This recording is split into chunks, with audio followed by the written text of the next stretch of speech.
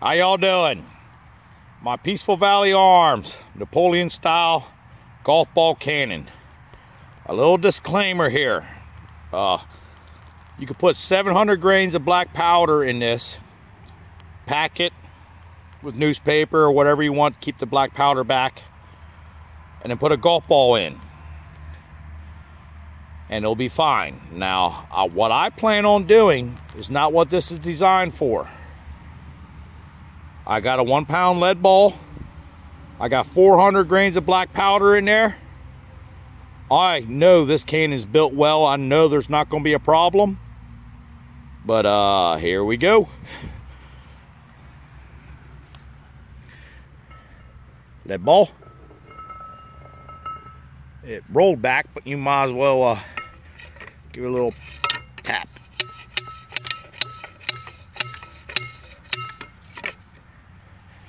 And I'll use my phone here to see if it's still lined up. I think we're good. Let's see if that desktop takes a little punishment here. Where's my lighter? There it is. That. All right, here we go. No, I'm not going to be nowhere near this when it goes off. Let's see what happens, folks.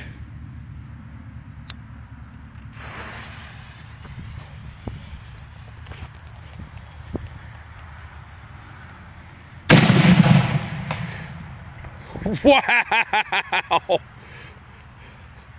I believe it totally missed my target and went up over it. Let's see what happened. Maybe I'm no good at aiming. But you see how it rolled back? Nothing wrong with the cannon.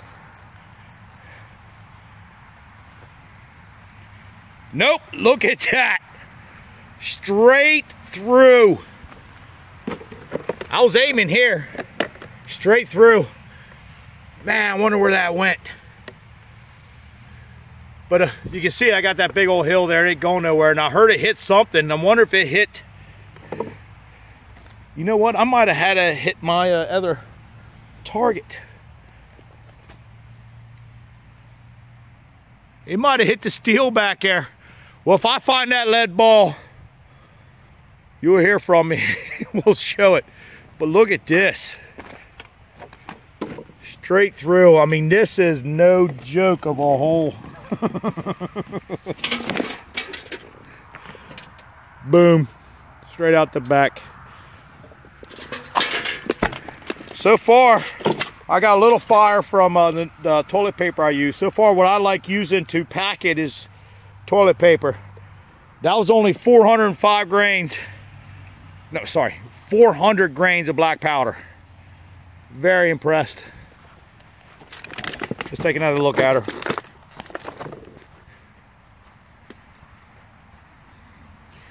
I believe they sell these cannons for, I'm thinking 700. I don't know. You go online, peacefulvalleyarms.com.